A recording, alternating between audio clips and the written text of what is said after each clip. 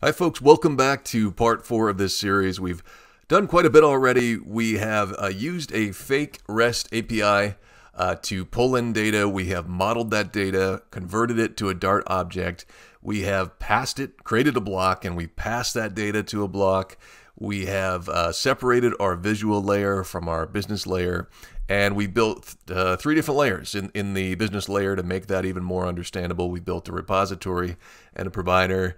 And so by way of wrapping this up today, we are just going to pull in a little bit more information. If you remember back when we first looked at the RESTful API, there is some nested information. There are some JSON objects within the JSON object that we skipped because they were more complex modeling scenarios. And today I'd like to revisit those and add the company name to our contact list. We'll do just a little bit of styling just so it doesn't look this bad, but looks something like an app. And then we'll go ahead and do a wrap. There are plenty of UI challenges out there and people doing UI videos that I'm not gonna delve too deep into that. We're just gonna stick with the data portion on this series, and that'll be it. So let's go ahead and get started. This is where we left it. We have a home screen with a simple listing of the records that are coming from this JSON placeholder.typecode.com website. You can click on any of these. You belong there. Yeah, click on any of these, and they will take you into a pretty lame detail page right there. So let's go ahead and add this company information, and so we're going to do that by modeling it. So every object within an object needs to be its own model. And so we're going to create a new model. And we will call that company.dart.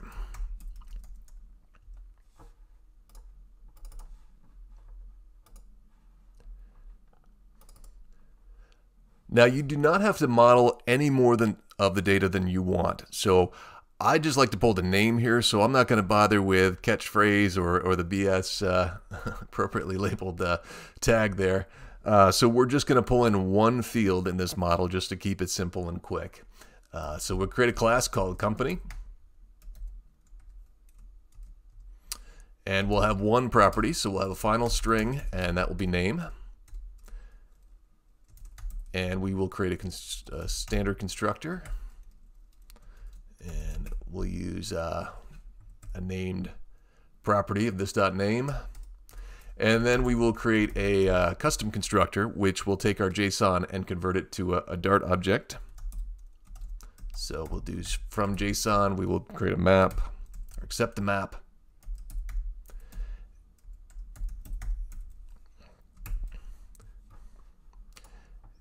And the input output are going to be the key and the values are both going to be dynamic in this case.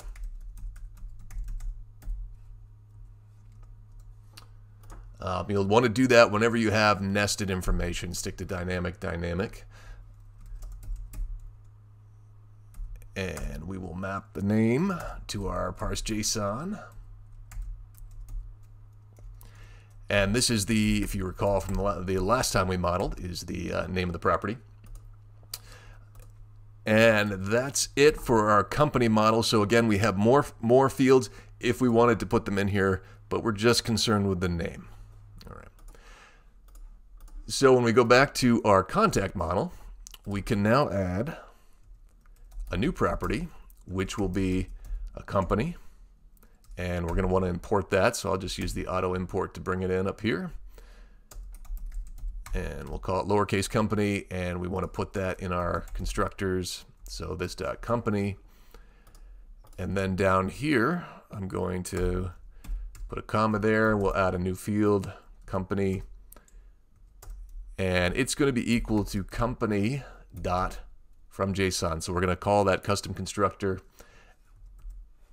And we're going to pass that custom constructor the parse JSON for the company field. So it's going to get this information right here, this object. It is going to parse it. It is going to use the custom constructor to convert that into a company object. And that becomes a field in our contact model. So that will allow us to call the company name right from the contact model. Right. So with that, we can now go to Home. And so this is the widget that is presenting this screen right here. Let me make this a little bigger. And we don't need the debug so much. Okay, so we've got a list tile right here, and this is presenting each one of these list tiles.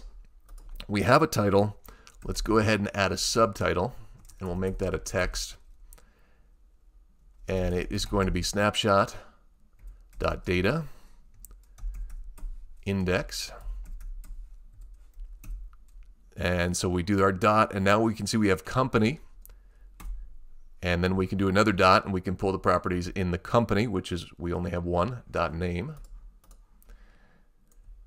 And if we save that, we'll see on our screen that we are pulling in the company from the API, modeling it, and displaying it on the screen. So this is kind of tricky. It took me a little while to figure out exactly how you model all this.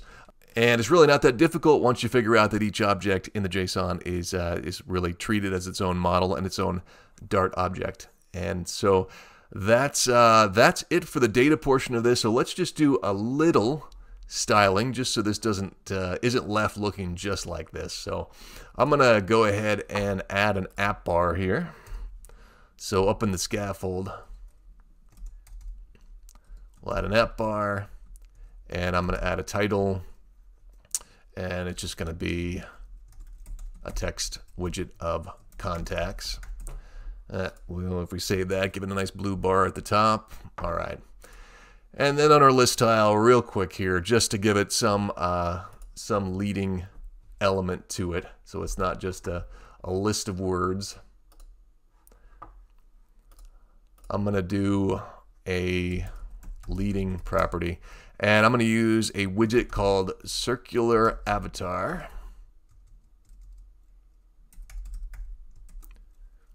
No, circle avatar. And that will give us a nice little blue circle. Great. And inside of that, I can add a child, and that child is going to be an icon, icons.person. And that gives us a nice little contacty look. And let's just style the text a little bit just to make the title and the company just stand out a little bit more in contrast to each other. So I'll do a style property here on the title. That will be a text style. We will do font size of 20.0, font weight.